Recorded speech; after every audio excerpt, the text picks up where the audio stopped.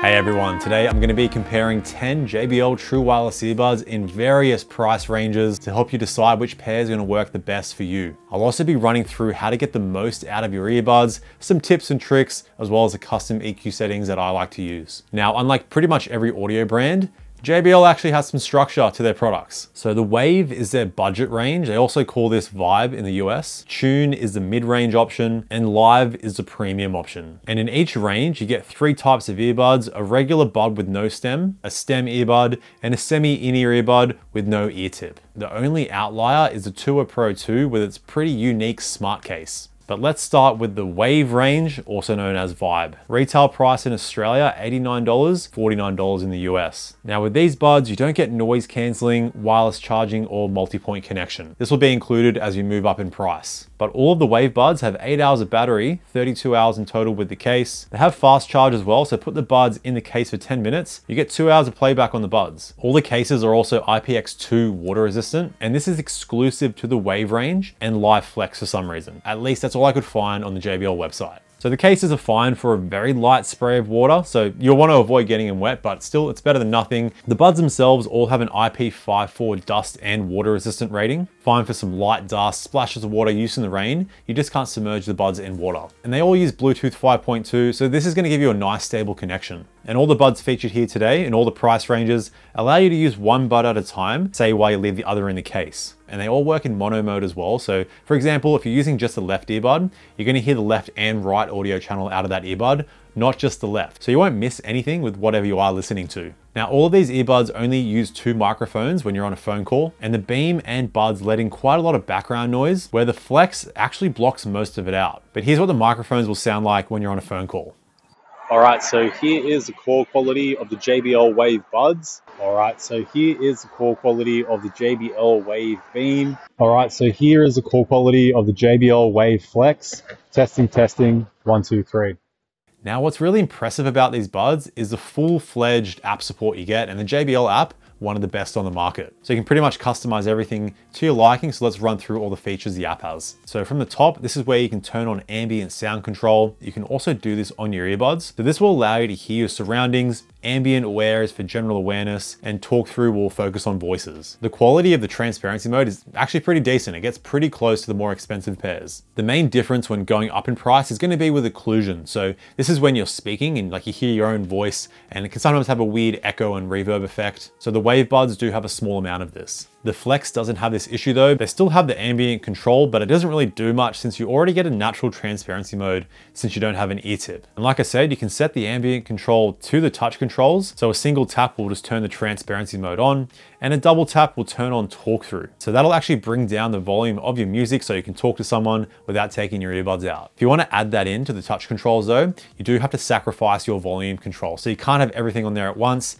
This is an issue with all the earbuds and really shouldn't be an issue in today's true wireless market. But what's great to see, even with the Wave buds, is the full EQ customization you get. And JBL has one of the best EQs, and it's the easiest to use as well. You can save all of your presets in there as well and use them across all your JBL earbuds. So you can see I have quite a few there. Next in the app is voice aware. So this will control how much of your own voice you hear when you're on a phone call. So you can turn that on, and pretty much when you're on a phone call, it'll automatically turn the transparency mode on. So you're not screaming like in a quiet environment. Very handy to have. You also have the option to turn off voice prompts. So when you turn noise cancelling or transparency mode on, it'll normally say transparency, noise cancelling. You can change that to a beep instead if you don't want to hear a voice, but the JBL voice, it's pretty nice. Next in there is the audio and video mode to reduce latency. And in my testing, the video mode brings down the latency a tiny bit, but with the audio mode on, I barely noticed any latency at all. Now, a pretty new feature to the JBL app is the max volume limiter. So this will only allow you at max volume to go no higher than 85 decibels. So a nice way to protect your hearing if you accidentally turn your volume all the way up, which I've done many times, and it's not the nicest feeling. There's also a Find My Buds feature. As long as you're still connected to your earbuds, that'll emit a beeping sound, quite loud from the earbuds. So if you dropped it behind a desk or a couch or something, you'll be able to hear where the earbud is. You've also got an auto power off feature and some general support in there and firmware updates. So a solid foundation of features. There's going to be a couple more as we go up in price as well. But now the question is, which of these buds is going to be the best for you? And the main contributing factor to that is going to be the sound quality and how they fit. Now for the price you're paying here, sound quality is excellent. You get that classic JBL tuning, nice deep bass, but overall very solid clarity. And the quality of these cheaper buds is not too far off the most expensive pairs. Now with the Wave Flex, since they don't have an ear tip, you're getting bass nowhere near the amount that the Beam and the buds have. It's just in the nature of an earbud that doesn't have an ear tip. But the Beam and buds give you deep sub bass that has some nice subwoofer feeling to it, but at the same time, it's not bloated or messy or over the top. The mids and treble are solid as well, so vocals come through clear and the overall clarity is decent. Comparing the two, the Beam has slightly more punch to the bass with forward mids, so the vocals are clearer and you get slightly better clarity. The buds are more V-shaped, so you have more deep sub bass and treble, which is great with any kind of music, but they really shine with trap, dubstep, and electronic music. The Beam work a little bit better with instrumentation, but either way you go, you're in for a good time, and the slight sound difference doesn't matter too much because you can just EQ the buds to your liking and get them to a similar type of sound. Here is my Wave Beam EQ, which is actually the same as a Live Pro 2 EQ. The Wave buds don't really need too much EQ, so the deciding factor between the two here is going to be the fit. The Beam use regular ear tips and have a slightly deeper feel in the ear canal, where the buds use oval ear tips and have a slightly more shallow fit. It feels like there's less digging into your ear. With that in mind, the Beam have a more secure fit, at least for me, so I feel more comfortable when using them with weight training and running. The buds also don't have a lid on the charging case, which is a bit worrisome. I mean, the magnets are super strong, but still a pretty strange choice there. Now, the only reason you would want to go for the Flex is if you just don't like using ear tips. So they're going to give you the best comfort since nothing is digging into your ear canal. You also get the smallest case and the best core quality. And sound wise, like I said, you're not getting bass on the level of the Beam or the buds, but the overall mid-range clarity and treble, so your high frequency sounds sound pretty detailed. And you can push a little bit of extra bass out of them in the EQ. This is what I use, but you can only push the driver so much before you start to get distortion at high volumes. No ear tips means the drivers are working overtime to push out bass. Either way you go here, it's great value for money. Now that was a long part of the explanation, but now everything's going to kind of carry over and there'll be some small improvements as we go up in price. So the tune range retails at $149 Australian, $99 US. You get the same types of buds, tune Beam, tune buds, and tune Flex. Same IP54 dust and water resistance, except the tune Flex only has an IPX4, so no dust resistance. The Flex has Bluetooth 5.2, but the Beam and buds have Bluetooth 5.3 with LE audio capabilities. So this is mainly on newer Android phones, which can give you better latency when gaming, battery life, and some audio sharing features. They all use 4 microphones now, so when you're on a phone call, you're gonna get better clarity, but most importantly, they block out background noise a lot better. Here are the samples so you can hear. All right, so here is the core quality of the JBL Tune Buds. All right, so here is the core quality of the JBL Tune Beam. All right, so here is the core quality of the JBL Tune Flex. Testing, testing, 1, 2, 3. Now when it comes to battery life, you're actually getting slightly more in each of the pairs. The Beam and buds also give you slightly faster fast charge, so if you put the buds in the case for 15 minutes, you're gonna get 4 hours of playback. The transparency mode is also a lot clearer with less occlusion. And everything in the app stays the same. The only difference now is you have left and right balance, which will work great if you have hearing loss in one ear. And all of these pairs now have active noise cancelling. Now this is middle range noise cancelling, so it's not gonna like completely block out your surroundings, but they do a pretty decent job of blocking out consistent sounds like a fan, chatter in the distance, plane noise. It doesn't work too well with inconsistent sounds like constructions, birds chirping, or people talking quite close to you. But here's my noise cancelling ranking with all the earbuds that I have tested. Pause there for a longer look, and I do get slightly stronger noise cancelling on the Beam since I do get a better seal with them. And the way the buds fit is going to massively affect the noise cancelling strength. So if you can use larger ear tips, that's going to normally give you stronger noise cancelling. So make sure you always try all different sizes of ear tips. The Flex also has noise cancelling, but it only blocks out the slightest amount of sound. The fact they don't have an ear tip just makes it really challenging. But you can attach ear tips to it,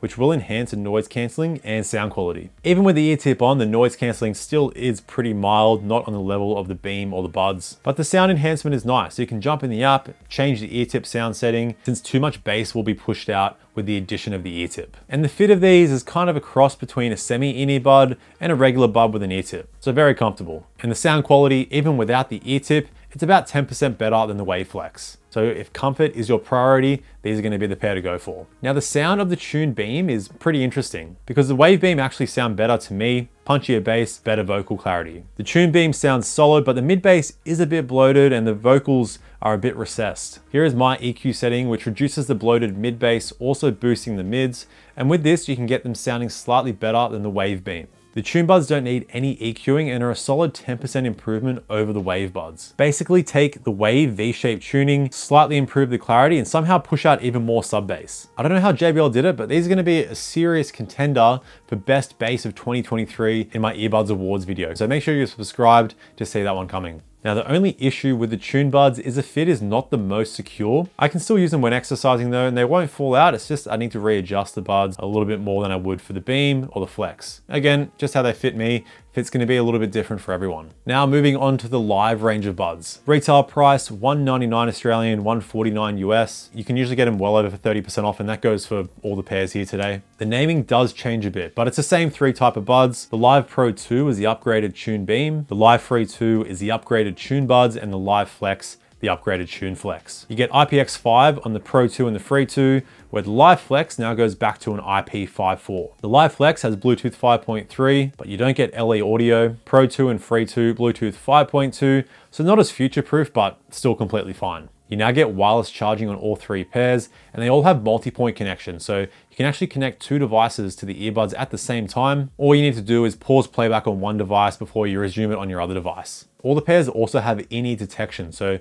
this works with some sensors to automatically pause and play your music when you take one or both earbuds out of your ears, and you can choose for that music to resume when you put the earbuds back in your ears. All the cases are also slightly more compact than the previous ranges. You do get less total battery life, but still plenty of battery life. JBL always giving you solid battery. You now get 6 microphones on all the pairs, and the actual call quality pretty close to the tune buds, but here are some samples so you can hear for yourself. I'll also add the Tour Pro 2 in there so you can hear how they sound. Alright, so here is the call quality of the JBL Live Free 2. Alright, so here is the call quality of the JBL Live Pro 2. Alright, so here is the call quality of the JBL Live Flex. Alright, so here is the call quality of the JBL Tour Pro 2. Testing, testing, 1, 2, 3. Now the transparency mode, again, slightly improved over the previous range. So clarity slightly better, but the main difference is the reduced occlusion. So now you get a very minimal amount of it. When it comes to noise canceling, Tour Pro 2 are the best, followed by the Live Pro 2, then the Tune Beam, Live Free 2, and Tune Buds. I was expecting stronger noise cancelling on the Live Free 2, but the Tune Beam still better for me, which would probably explain this. The Live Flex noise cancelling, it's still very mild, but it's about twice as strong as a Tune Flex. And the Live Flex doesn't have the optional ear tips, but it doesn't really need them because the bass you're getting here is the best I've ever heard on any semi-in-ear earbud, and I've tested pretty much all of them. The Wave and Tune Flex struggle with deep sub bass, but the Live Flex has no issues. This is once EQ'd in the app, and keeping noise cancelling on also boosts the bass. Now the reigning champion when it comes to semi-in-ear bass was the AirPods 3, but the Live Flex blows them out of the water when it comes to sub bass. The AirPods still have better clarity, but if you listen to a lot of electronic music, hardstyle, trap dubstep, the Live Flex are going to be the pair for you.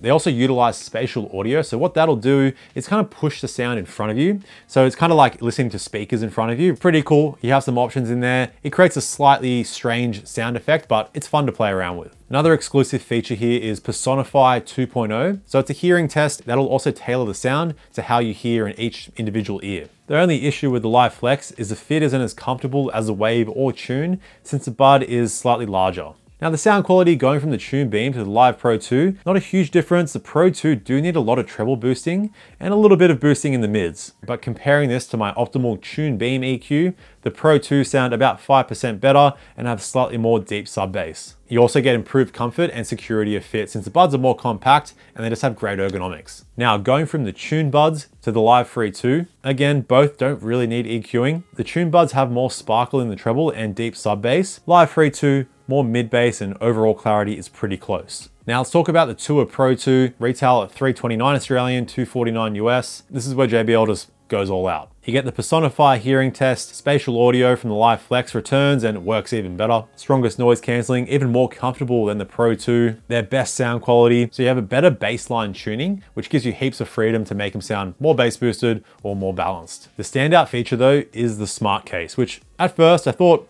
was a little bit gimmicky, but once I started actually using it, I could start to see the use of it. So you get basics like playing and pause, skipping tracks, adjusting volume, adjusting your ambient controls. But on top of that, you basically get quick access to everything the JBL app has on the case. Now, is all that worth the extra $100 for you? Maybe. But if you just want the best of the best, that's the pair to go for. All right, now to tie all this together, let's go through each type of earbud and explain the main differences. And I'll go from cheapest to most expensive. So starting with the Flex range, the Wave Flex is going to be for you if comfort and core quality is a priority at the lowest price. And you still get decent sound for this style of earbud. The Tune Flex has the optional ear tip and you get 10% better sound over the Wave Flex, improved core quality, and you get some mild noise cancelling now. Now, when you go up to the Live Flex, it's a pretty massive jump up in sound quality, especially with the sub bass. Even better core quality, stronger noise cancelling, add in wireless charging, multi-point connection, in-ear detection, spatial audio, hearing test. You can see that's a pretty big jump up in value. Only issue, comfort not as good as the previous two, but should still be fine for most. Now, onto the Beam Buds, starting with the Wave Beam. This is great if all you need is a secure fit with a punchy and full sound. Only issue is the microphone will let in background noise when you're on a phone call, and the transparency mode has a bit of occlusion. Moving up to the Tune Beam, the core quality gets fixed, the occlusion is slightly reduced, you get the third strongest noise cancelling, longer battery life, and 5% better sound. Moving up to the Live Pro 2, stronger noise cancelling, even better transparency mode, second best comfort, and then the wireless charging, in-ear detection multi-point, 5% better sound again. If you're just looking for an all-rounder that you can't really fault, the Live Pro 2 is the pair to get.